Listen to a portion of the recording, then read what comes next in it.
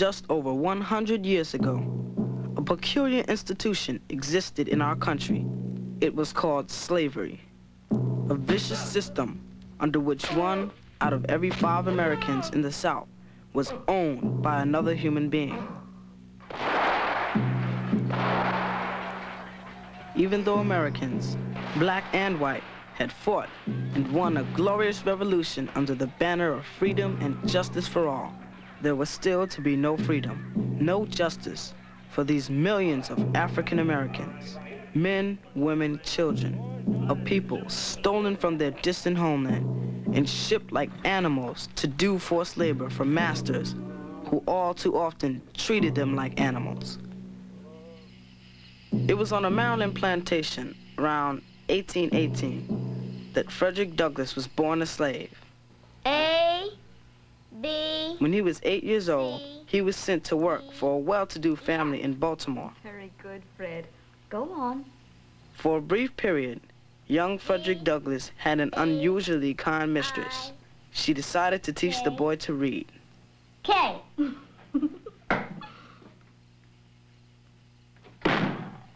What in God's name do you think you're doing?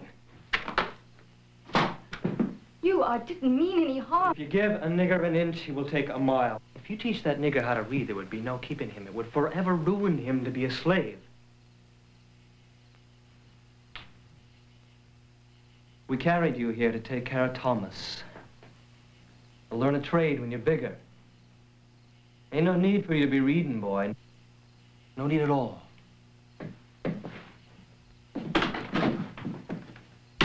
Frederick Douglass learned an important lesson that day. Knowledge is a key to freedom. He taught himself to read, often without anyone even realizing what he was doing. But as he grew older, there would be other lessons to learn. Knowledge by itself was not enough protection against the brutality of the slave system. Get up!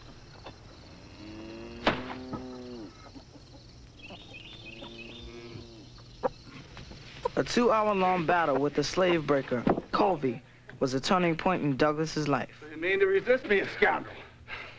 Yes, sir. He had learned another very important lesson. Covey, the feared slave breaker, never whipped Frederick Douglass again.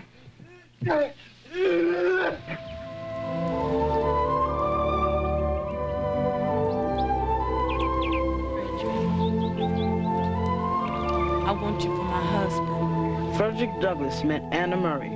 They fell in love. Tomorrow, master also wills. I can be sold and shipped 1,000 miles from here. Anna, I shall not marry you as a slave. Then I reckon you should go up north. Got some belongings I can sell. Enough for the New York train. Anna.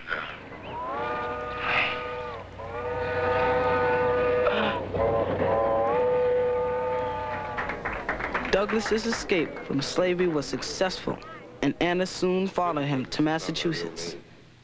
He quickly joined a movement that was committed to the destruction of slavery. Its supporters were called abolitionists. I resolved then that whatever power I had should be devoted to the freeing of my race. My friends, have we been listening to a thing, a piece of property, or to a man? Will you allow this man to be carried back into slavery? He found himself in the company of brave men and women, black and white, under the leadership of William Lloyd Garrison. I don't believe you've met Mr. Garrison. I'm honored, sir. I was deeply moved by your address. You have a great gift, Mr. Douglass. Thank you, Mr. Garrison. You say you never had any formal schooling? No, sir. Not even after you escaped? No, sir. I've been teaching myself ever since I was a youngster. Amazing. Impressive. Really is. Mr. Douglass, Mr. Collins and Mr. Raymond and I were just discussing your becoming an agent for the society. Traveling as a lecturer, if you will. Mr. Garrison, I've hardly the ability to speak Oh, on nonsense. You speak with full conviction and authority. No, Senator Calvin. No slavery cannot last. No human contract nor agreement can save the accursed system of human bondage from the death and decay to which God and nature have doomed it. For many years, Douglass and Garrison traveled throughout the free states and territories, though it meant endangering their own lives. Sorry to disturb you like this. I should have known it. The very thing we were afraid of has happened. But we never dreamed the reaction would be this great. Your book, my dear fellow. You've named your masters. You've marked yourself for the fugitive catchers, my dear man. Douglass wrote his autobiography, revealing names and places, although this meant a greater risk to his life and freedom. The book was an instant success, not only in America, but in Europe as well. You've talked of taking our message to Great Britain. Yes, yes. This seems a propitious time for such a journey. Giving time for this trouble to blow over. Frederick, Mr. Garrison may be right. Slavery is the common enemy of all mankind. Douglass fled to England. For 2 years, he traveled and lectured throughout Great Britain and Ireland. Wherever he went, he was welcomed with open arms. To expose it to the light of heaven, aye, to the heat of the sun, that it may burn and wither out of existence. That is my reason for coming to this country.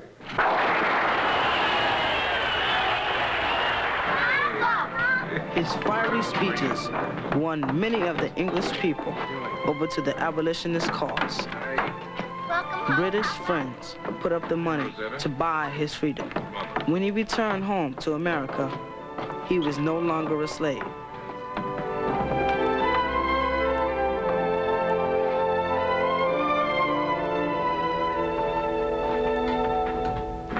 I like this. With the help of English supporters, Douglass started an anti-slavery newspaper in Rochester, New York. He called it the North Star. Rosetta, please out the door, please. Yes, Papa. The paper was named after the same star that guided thousands of slaves on their dangerous journey from the South in search of freedom. Papa, it's Mrs. Tubman. Harriet! Some, like Harriet Tubman, risked their lives many times returning south to lead hundreds of people off the plantations. Ooh, a warm stove is sure a welcome sight. The Douglass home and printing shop often served as a welcome station stop on the Underground Railroad. I'm so honored, Mrs. Tubman. I've heard so much about you. Even in England, your work is known. I'm just an old lady that loves doing a lot of walking in the great outdoors. And she's fond of bloodhounds, too. One of Douglass's closest comrades in the struggle against slavery was a man named John Brown, a man who would lead the historic and daring raid on Harper's Ferry, West Virginia. Seize the town? Yes. First, we'll capture the army arsenal. Then we'll hold the leading citizens hostage until the slaves are freed. John, you know I have supported and will continue to support you in all of your other efforts. But my dear friend, this scheme is doomed to failure. This is the wrong place. This is suicide, John. Whether we live or die, this deed must be done. Shields, for the love of God. Mr. Douglass, I believe I'll go with the old man.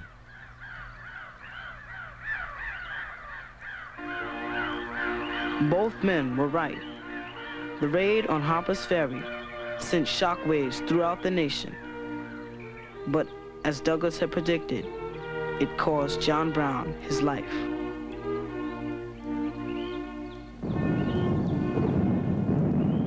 The the Civil War came. The peculiar institution of slavery had split our country apart, North against South, brother against brother, dividing families in one of the bloodiest conflicts in mankind's history. Douglass recruited black soldiers, worked tirelessly for the Union cause, and vigorously supported President Abraham Lincoln, though he was not always in agreement with the president's policies. Mr. President, the Negro soldier is willing to fight and die in this great war. But he must receive some sign from this administration that he simply isn't exchanging one form of oppression for another. Mr. Douglass.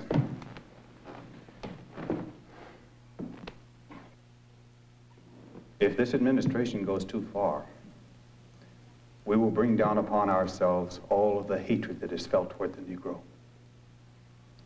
This would greatly hinder our ability to successfully conclude this war, for we, both of us, have much to gain in this regard.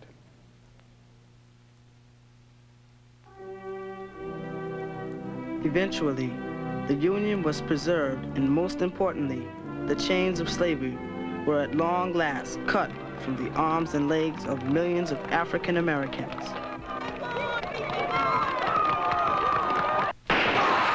But unfortunately, the end of slavery, emancipation, did not mean the end of oppression, hatred, and violence. But Papa, President Johnson said Rosetta, I fear Andrew Johnson is no friend to the Negro people. Frederick, you mean we've been suffering all these trials for all these years for nothing?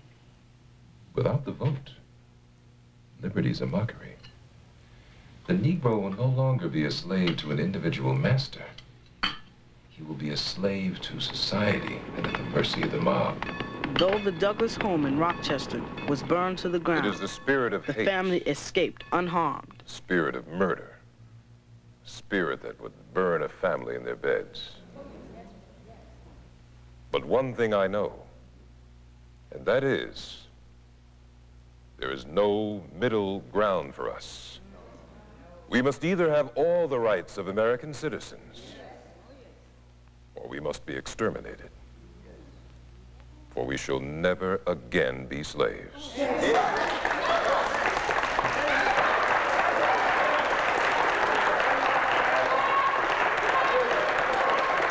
President Hayes appointed Douglass U.S. Marshal for the District of Columbia.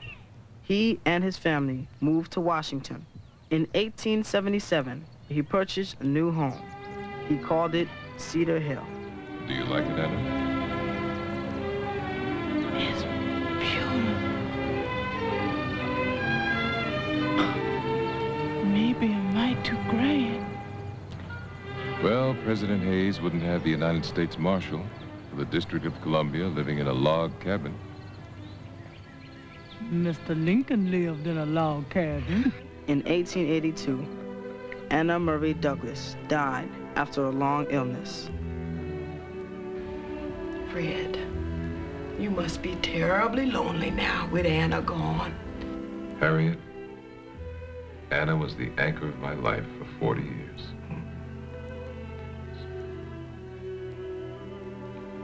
But I have Rosetta, Charles, Louis, Fred, and I have my work. I hope this is hot enough for you.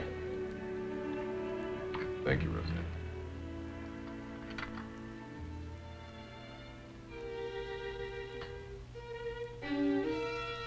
Thank you. Miss Pitts, Yes, Mr. Douglass.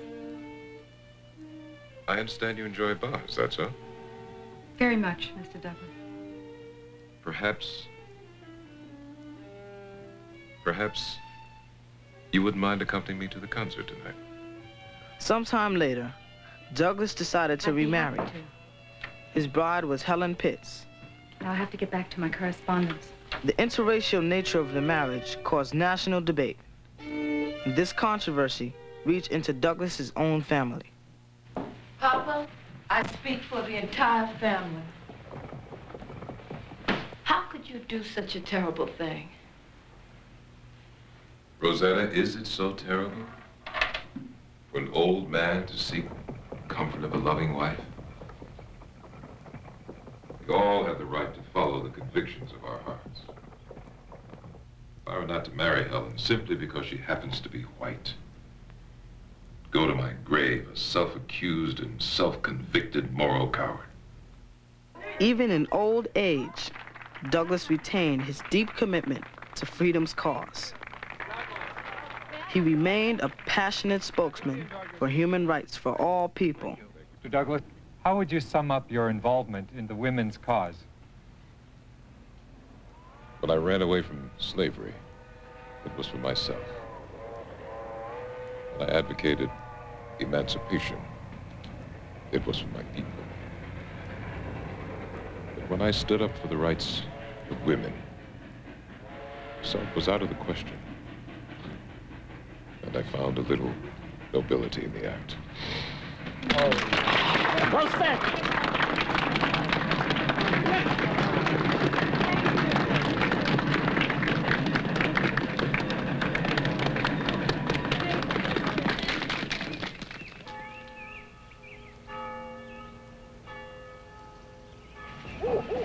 Hello, Mr. Douglass. Hello. I'm Martin Andrew. I heard you speak last week in Mountain Olive. Oh, yes. That was an inspiring affair. Can I talk to you for a moment, Mr. Douglass? Well, Martin... Well, sir, you lived in the old days when our people were slaves. And in the new times, both. But it seems like all those rights that we're supposed to have won are being taken away from us. What advice would you have for a young fellow like me who wants all people to live in liberty and justice? Agitate, Martin.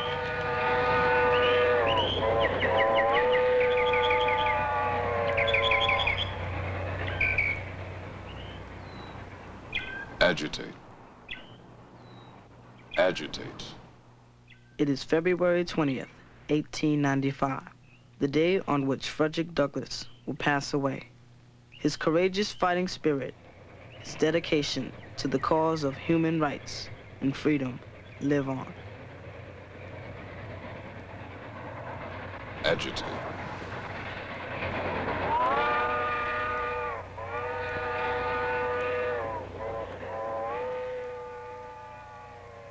If there is no struggle, there is no progress. The struggle may be a moral one, or it may be a physical one, and it may be both moral and physical, but it must be a struggle.